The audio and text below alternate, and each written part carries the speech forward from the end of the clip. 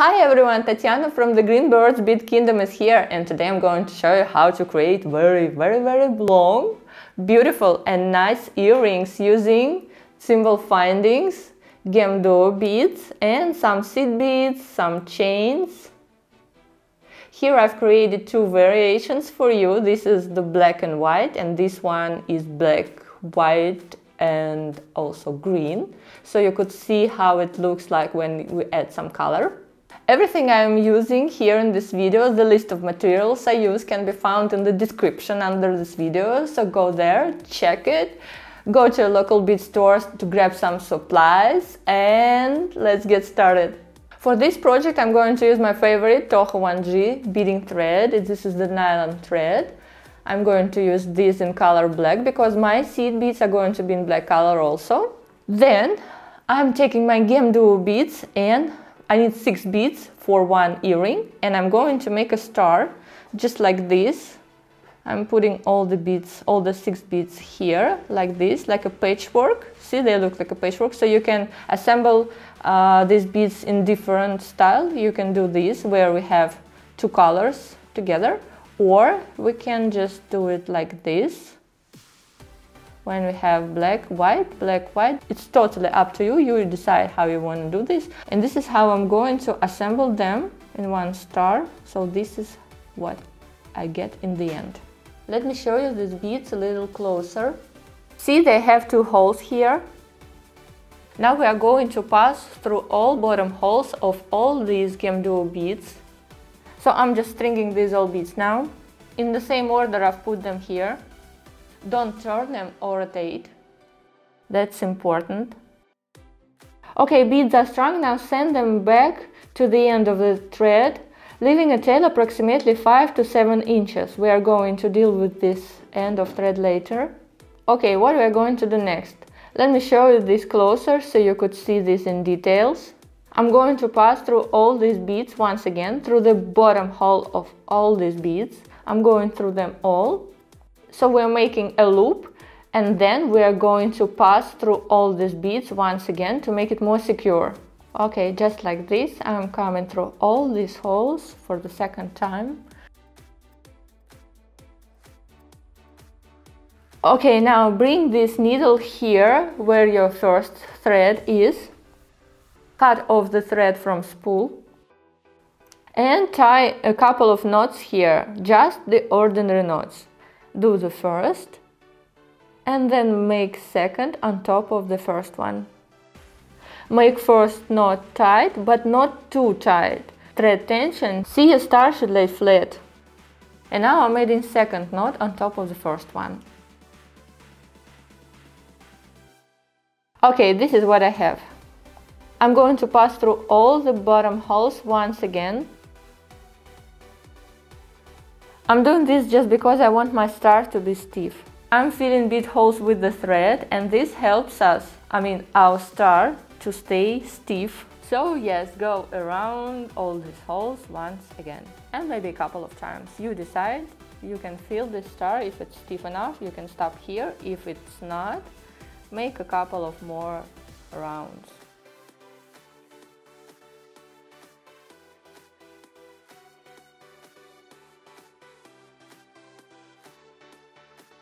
Make a couple of knots between beads. See what I'm doing here? I'm passing under the thread between the 2 GemDuo beads. And then I go with my needle through this loop and pull tightly. You can make a couple of these knots here and there. This will help us to secure the thread. Make a couple of knots with both of your threads, and then after you do this,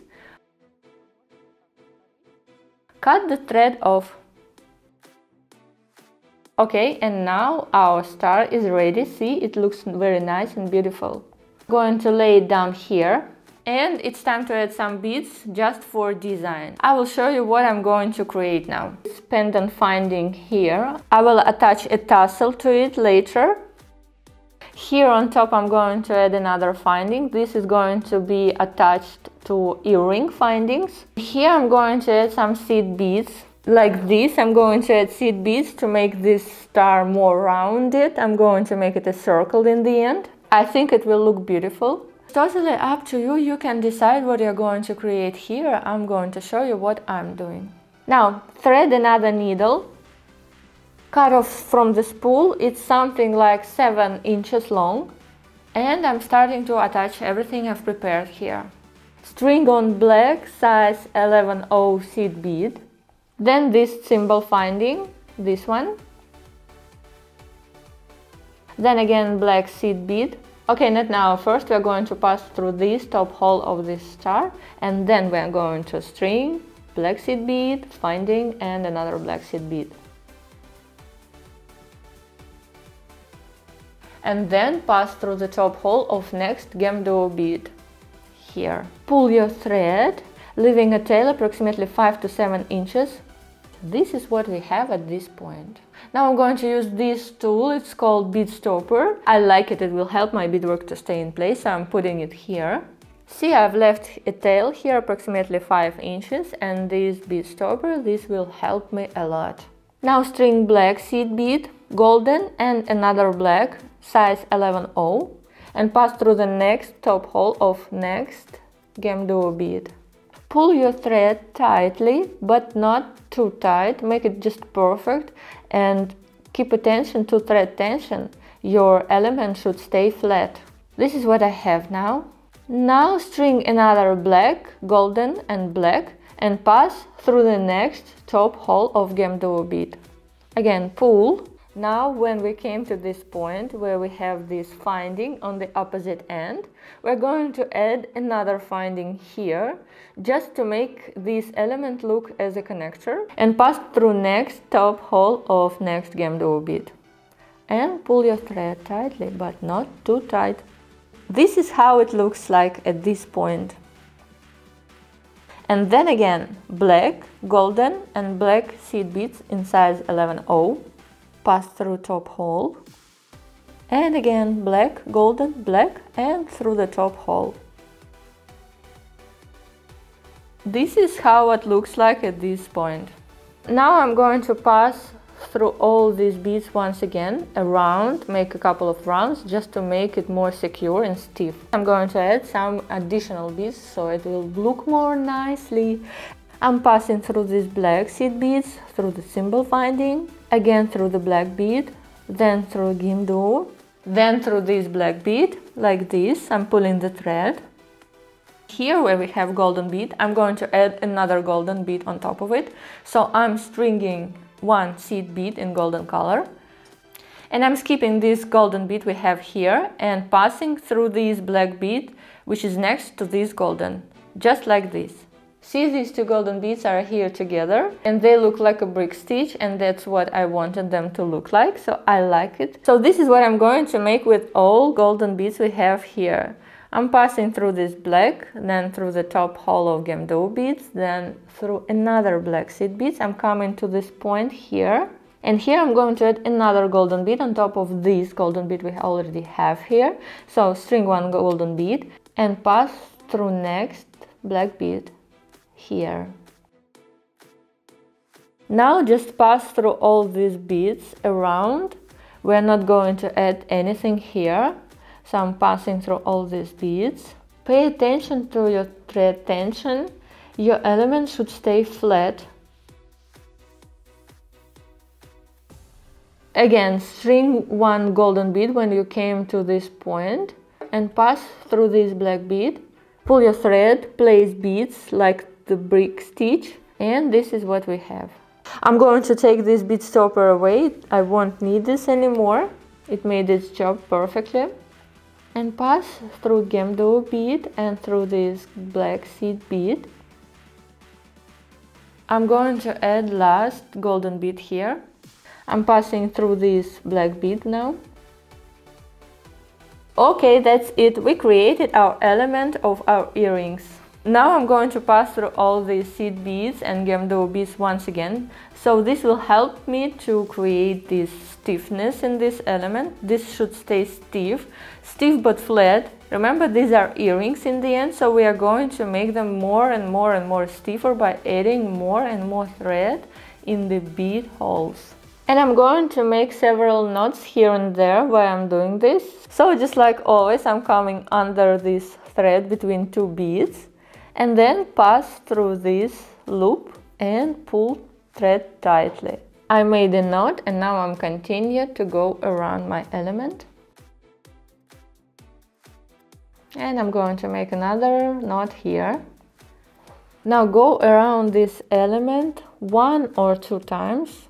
You decide when to stop, make it stiff, make several knots here and there, and then we'll just cut off the thread. Now insert another thread into the needle and do just the very same thing. Go around, make several knots and then cut off. Okay, now element is ready.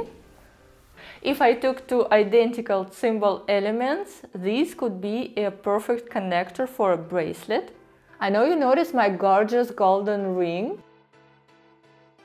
It just can't be left unnoticeable, I know that. And we have a tutorial ready for you. You can find it here or in the description field under this video. I've already created a tutorial how to make the very same ring. So follow the links and you can do this also for yourself. And I'm going to continue my beading process. I'm going to take my favorite flex right wire. I'm using this one, 49 strands. And I'm going to add a charm to my earrings using this wire and I'm going to show you how. Okay, see, I've strung several seed beads here. I have 11 golden, then white, black, white. Actually, it doesn't matter what I did here. You can do whatever you want. So string several beads just the way you like it. Make it a couple of inches long. The most important thing is to make sure they really look nice together. In my case, I think they really look nice. The length of this element is an option. And after I decided the length of my element, I'm going to take these soldered rings. Pay attention, this is very important. These should be soldered, they're not the ordinary jump rings. Just like this, they could be open, and this is really dangerous for our design. Because when we work with flex right wire, it's really thin and it can slip off the jump ring and ruin your design. So this is critically important to take the soldered ring here. Now I'm going to string a crimp. This is 2 by 2 millimeter size. These are the beadsmith crimps. I've strung a golden crimp because I have this golden design. Then I'm going through my soldered ring and then come back through the crimp. See, I'm making this kind of loop here. Leave a tiny tail. Now take your magical crimper and create some magic. Squeeze your crimp like this. See, now it looks like a pillow-shaped thing. Turn this 90 degrees and squeeze once again. Now this crimper tool starts to create this magic. It turns the tube crimp into the perfect round bead. Rotate and squeeze several times, form a nice, very nice and round bead. I'm going to cut off this wire end, and this is what we have now. I'm going to send all my seed beads here to this crimp, and now here with the other end of our flex right wire, cut it off the spool here, leaving a tiny tail, just enough to secure this. I'm going to use smaller crimps in size 1.5 millimeters because I'm going to add a crimp cover on top of it, so I'm going to make it smaller. String this small crimp. It doesn't matter which color it would be because I'm going to cover it with crimp cover in the end. Just squeeze it with pliers, don't make a round bead of it, it's not necessary now. Leave a tiny space, something like 0.5 millimeter, because we are going to put a crimp cover on top of it and we need this space. Okay, I've squeezed my crimp. Make sure that everything is secure here. Okay, nice. And now we're going to cut off this wire. And now take this pegment, this is a crimp cover, and put this on top of our crimp. Okay, just like this. And now I'm going to squeeze this, close this. You can take your magical crimper or any other pliers you have handy. Just close this and form a round, nice bead on top of your crimp. Okay, this is what we have now at this point.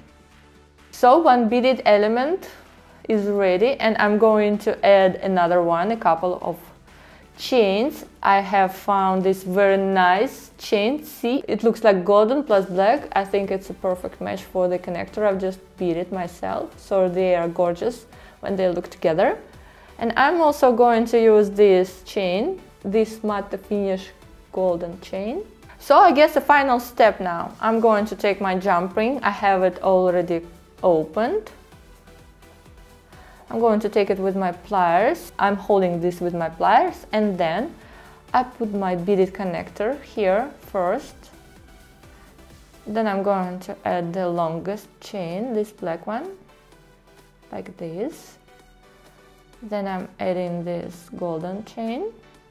And finally, here goes a beaded chain. And I'm going to close my jump ring. You can use second pliers or a crimper, like in my case. I'm closing this ring. And the pendant is ready. I'm so in love with it. You can't even imagine. I'm so in love with it. This is the point when I started to actually like what I'm doing, because I finally see the final result. Now the final step, I'm going to take earring finding. Here I have this ring. I can open it like this, and I'm going to put my earring on it. Not the earring, just the connector we just created. So the earring is ready. Ta-da! Absolutely in the same manner, just scroll down to the very beginning of this video and repeat the process from the very first step. Create the second earring, and this is what you're going to have at this point.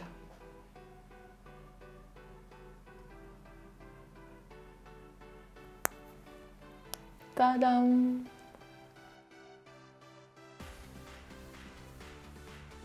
Well, that's it. This is what we created for now. If you really like this video, if you like this tutorial, if you like this design, don't forget to actually like this video and subscribe to our channel to see more tutorials from us in the future. See you next week. There are going to be more. Create these earrings for yourself or someone you really love. And talk to you soon. Don't forget to come back, like, subscribe, and till next week. Bye.